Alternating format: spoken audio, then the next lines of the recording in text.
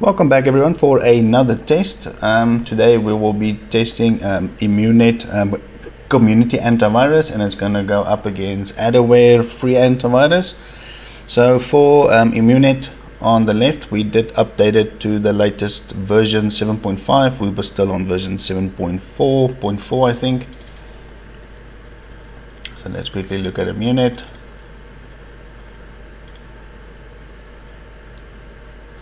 Okay, so for the settings, these are all the settings. So for the ethos, as you guys can see, it states that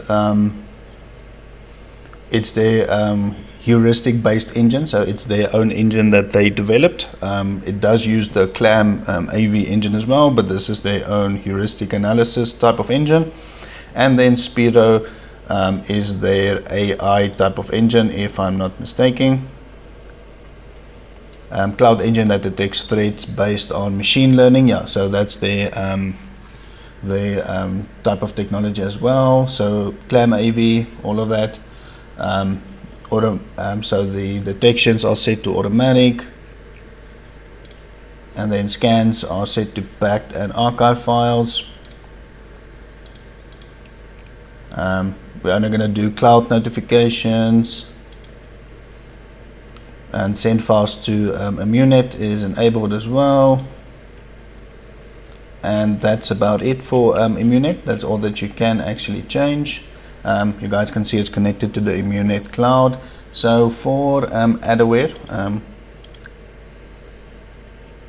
I've disabled the real-time shield for Adaware in the meantime, just to save a bit of time, but there's actually not that much that you can actually change. You'll see if we re-enable it.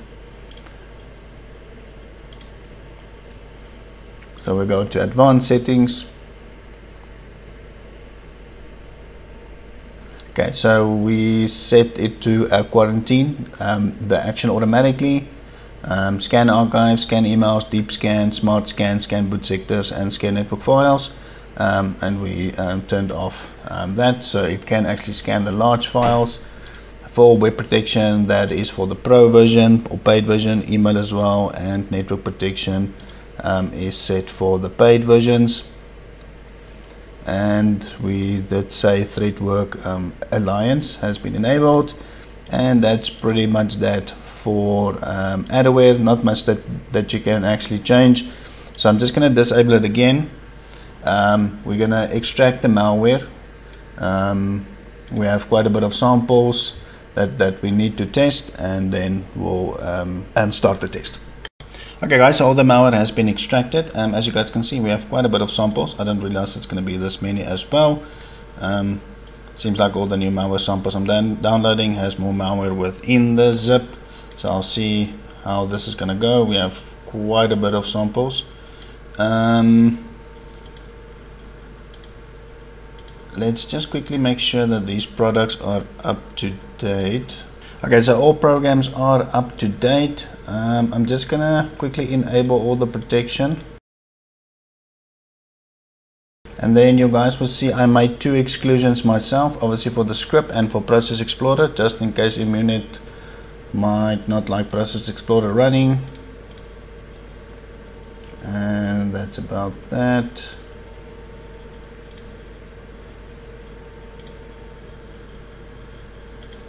Okay, so let's quickly look at Adaware. So Adaware is already starting to remove threats. Okay, so as you guys can see, everything is on. I think I'm going to start the test of Adaware. It's already removing threats. Okay, let's just wait for this to finish, guys, because I can see Adaware is already giving us pop-ups. I'm going to wait for Immunet, but I'll let you guys know when the test is done.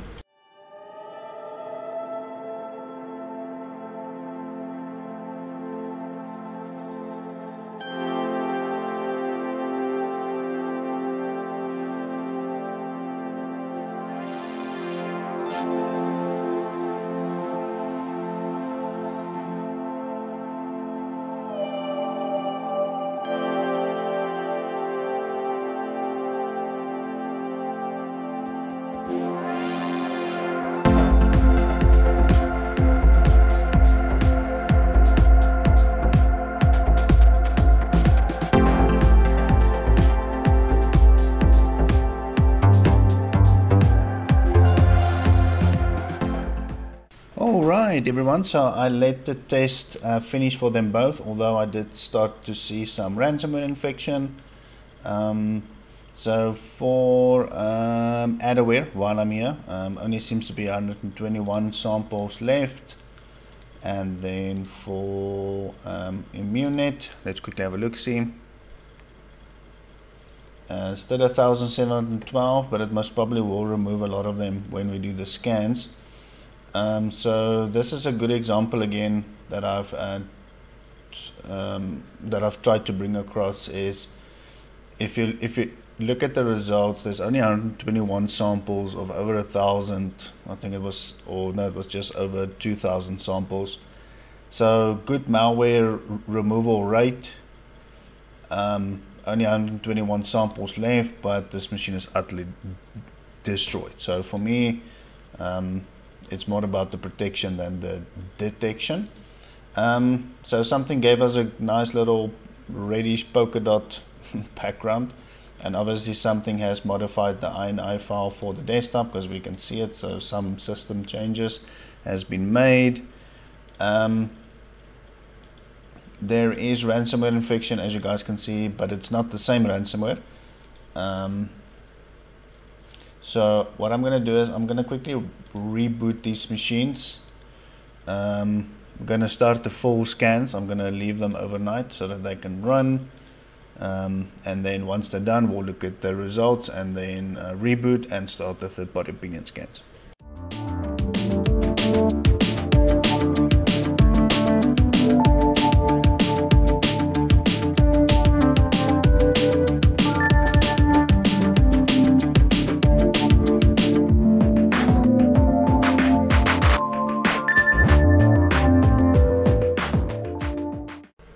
Alrighty, so we are back. So we're going to quickly have a look at the results.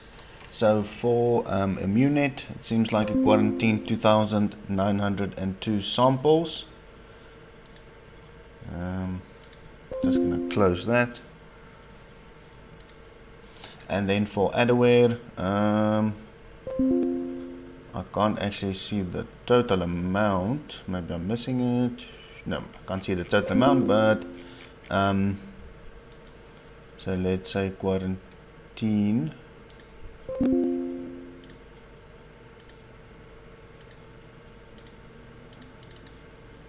Okay, so it's busy quarantining these threads. I just want to see how many threads are left in the folder.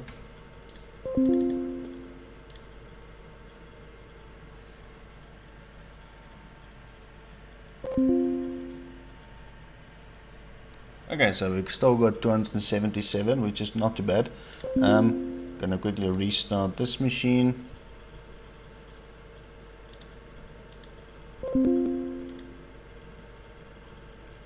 Okay, let's just wait for Adaware to quarantine these malwares, and then we'll restart this machine and start the third-party opinion scans. Okay, so Adaware wants to reboot through the program. I just wanted to show you guys this, so we'll do that through the program, and once it's done, we'll start the scans.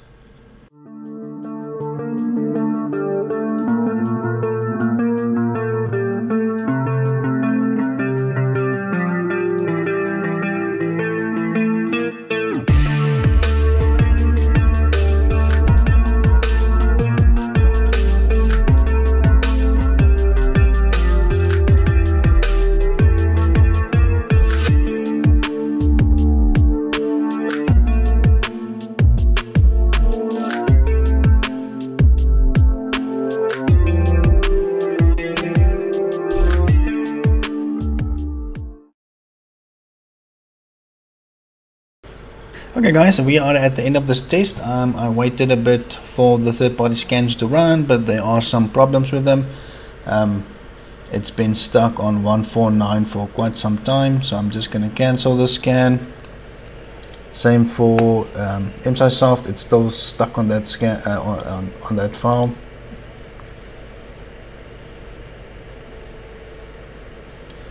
Okay, so obviously it couldn't find any file because I think it was only on phase 2. So let's look at the results.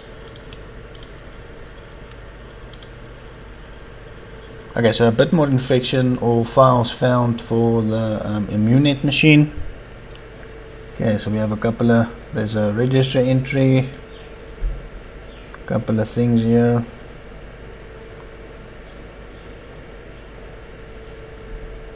Okay, a couple of things in the temp files, malware.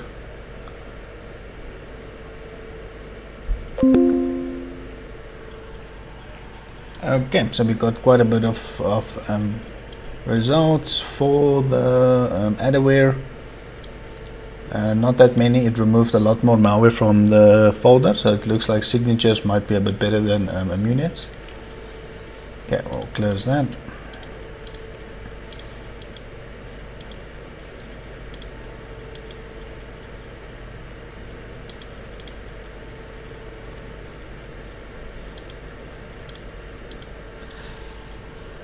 Okay, so now we can look at the malware points.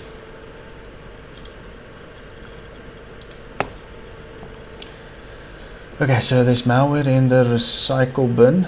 That's fine. Program data, app data,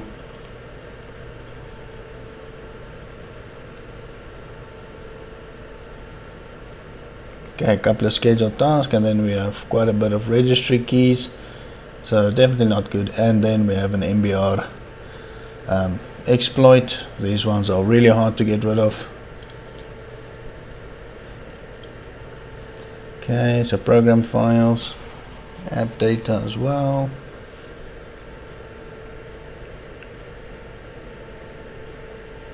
Couple of registry keys. Looks like there's a couple more registry keys here, but no MBR modification.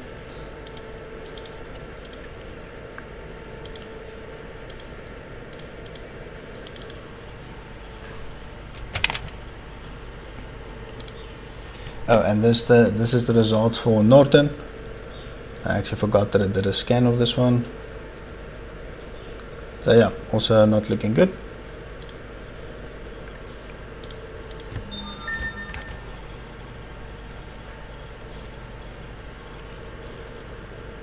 Okay, so these are the startup items for Adaware. Just waiting for Immunet.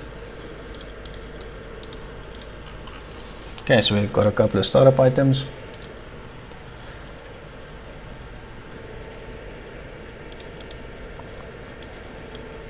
Okay, so we definitely have more startup items. Yo, we actually have quite a bit, yeah.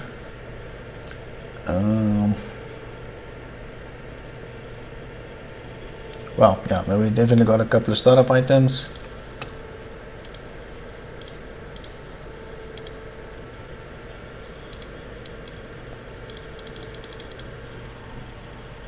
Okay, let's have a look at our documents, downloads. Downloads is infected, documents are infected, and pictures are infected. Just waiting for Immunet to open up.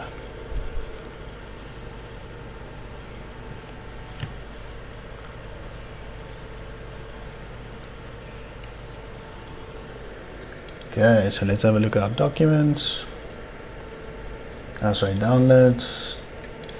And okay, so we actually have our documents, and we have partial pictures. Okay, so it seems like Immunet actually did a bit better. Yeah, okay guys, so pros and cons. Cons is definitely ransomware infection, not really good protection, especially when exposed to high volume or high amounts of malware. And it's obviously community based, so there's not that much support, I think, and money behind it. So yeah, considering it is a community based AV, it actually, yeah, I wouldn't say it actually did not do that bad, but yeah, obviously not good results. But pros, I would say at least we have documents and the majority of our pictures. Only some of the pictures were lost, so at least that is a good thing. But cons also was there's a bunch of startup items.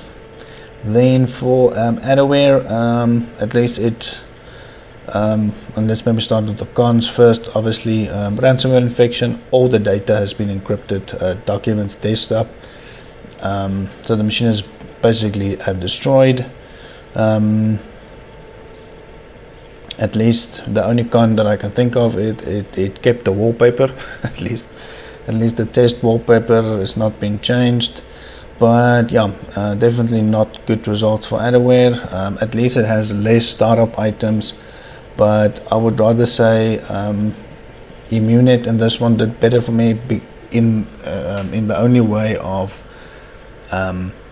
we have documents and we have about 70 to 80% of the pictures that's still intact. So at least that's the only reason why I would say Immunet did better for me. If it was encrypted with that amount of startup items, there's no way that it did better. I would say Adaware did better, but they're both infected. These machines are definitely not trustworthy. So I would say Immunet did a bit better, but it didn't do well at all either. So yeah, so you guys can make your own conclusion. Let me know what you guys thought about this test. If any of you guys use these products or know of someone that does, let me know and we can chat about it. But yeah, until the next time, I'll see you guys soon.